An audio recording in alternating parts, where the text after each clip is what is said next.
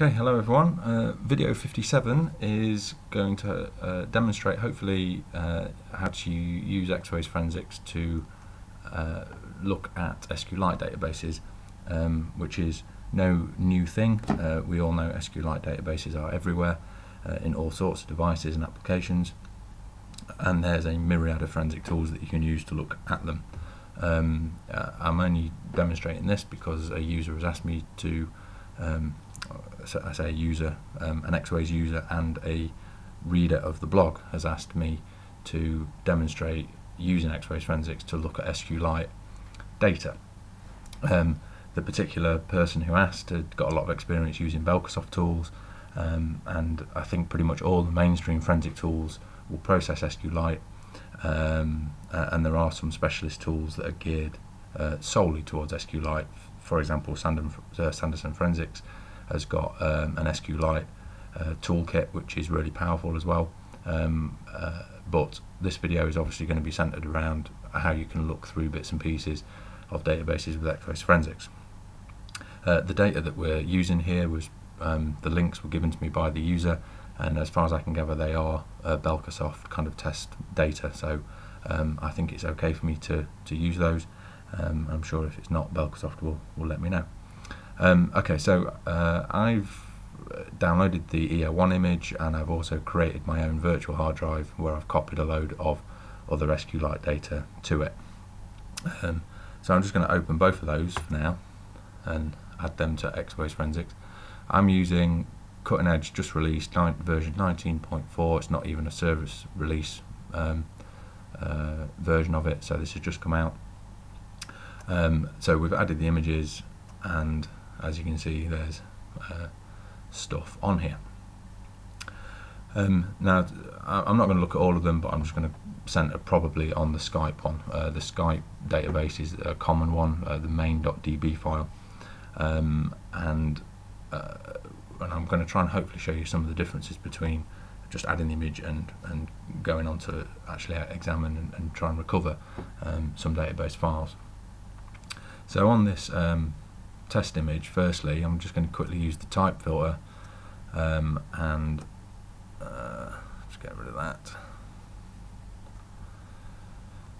that.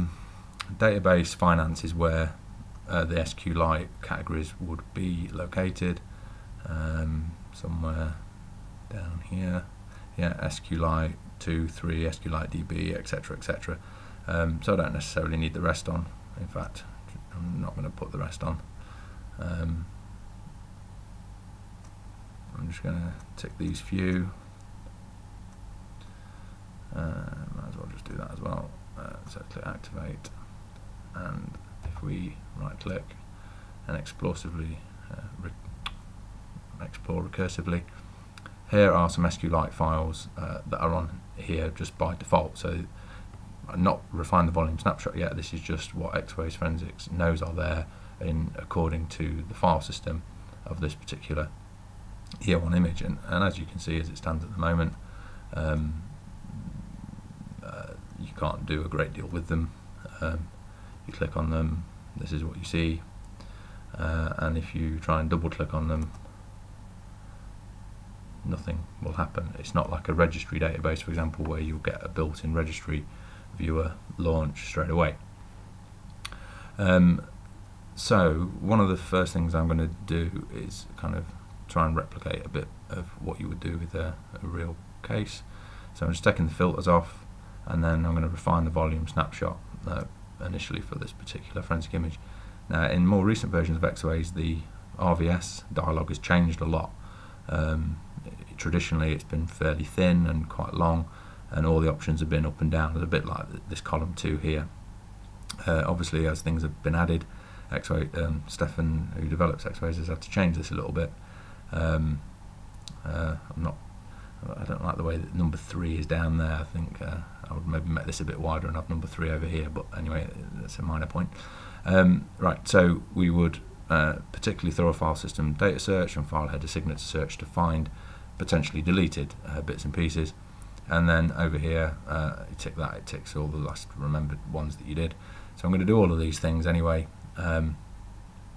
And a couple of the important ones that you need to be aware of, which if you don't tick could potentially cause you problems, is this one, the extract internal metadata browser history and events.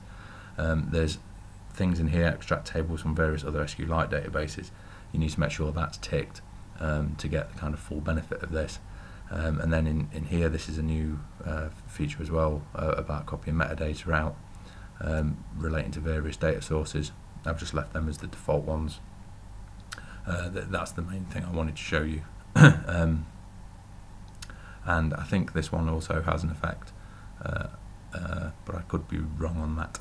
I'm not entirely sure. Anyway, so we click OK, and I'm not going to do anything else, but I do need to choose the evidence object. This is relating to, excuse me for a moment, this is new to, oh there we are, in selected evidence objects. So I'm just going to, for now, just go for that top one. We click OK, and I think it's in internet. Yeah, SQLite is there. And I always give a prefix of that so that I can easily find any file that's been recovered in this way, because it will always start with card file hyphen. So click OK, and we'll quickly rattle off, find some bits and pieces.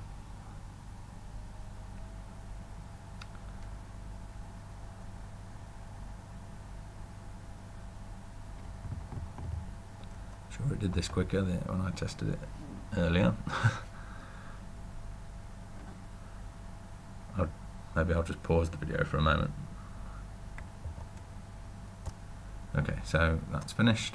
We click OK to that. And so now if we put that filter back on and explore for that, you'll see you get quite a lot more of additional files that it's found. But of consequence is the fact that a lot of these database files have now got numbers in brackets next to them, which represents the fact that they've got child objects. Now this is key with SQLite databases with Exposed Forensics. It basically takes that database file, explores it all, explores all the various tables, looks for any embedded information like your kind of binary data and JPEGs and all of that, and it pulls them all out as child objects of the parent file. What it also does is create some virtual files which are human-friendly representations of the data within that SQLite database. So in the case of a Skype database, for example, you will get HTML child objects which are web-based friendly representations of the data within that database. So when you double-click one of these files now, like this one here, it will say, do you want to view it or explore it? If you choose explore, it then breaks the content down for you to look through with a combination of tab separated data and HTML data. Now if you click on some of these, it doesn't necessarily look that pleasant, but it is at least readable. And you can tell that this is data from the contacts, data from the accounts, data from conversations, blah blah blah. And if you click on the HTML one that you can see there, you'll see some information, and then if you click on some of the other ones like this one, which are chat sessions between these two users, you can see that it renders the data, decodes the dates and times that are stored within the rows of the database, and the actual content of the message, which you can see down there. And you can also obviously launch that in a web browser. So this is it open within Firefox. So on and so forth. Let me see if I can find anything else of interest in there. The places one, so this is an SQLite database, I'm assuming from a web browser.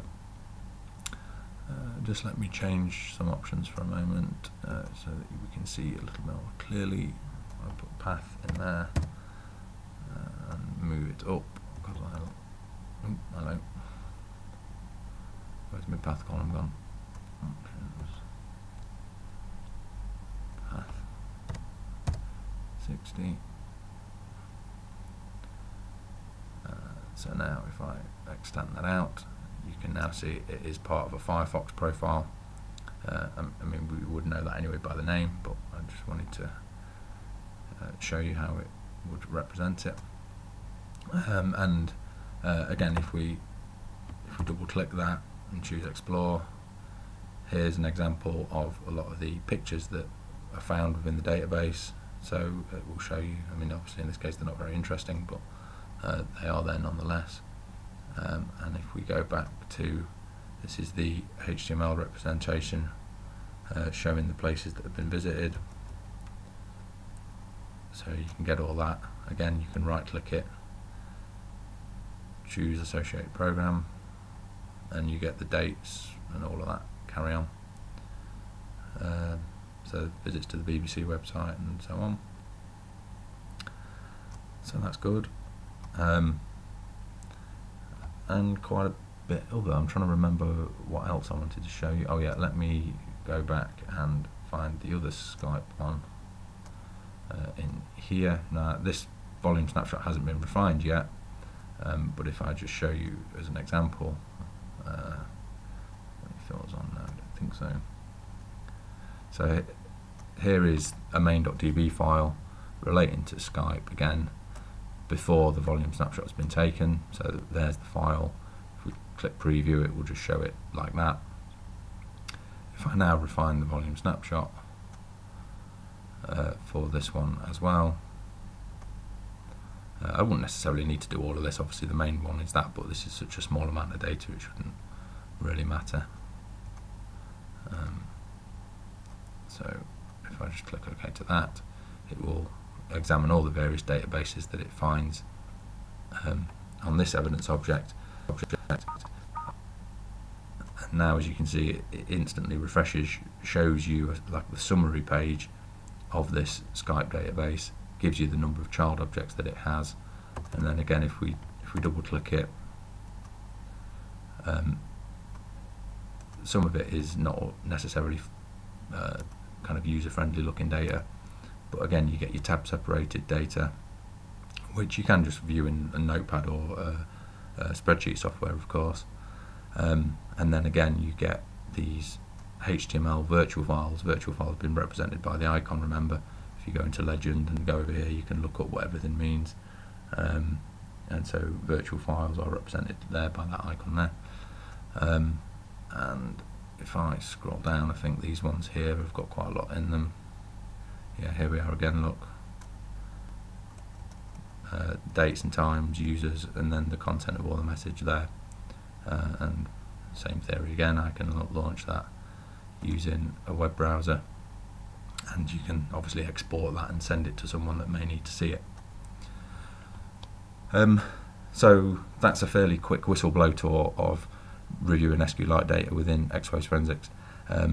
Obviously the key point is that you need to refine the volume snapshot in order to get it to delve into those and look at them and decode them, but once it's done, you basically get this array of child objects for each SQLite database, and some of those child objects will be virtual files, which are either tab separated or HTML versions of that data, and then you can review it to your heart's content. Okay, that's it. Okay, thanks very much.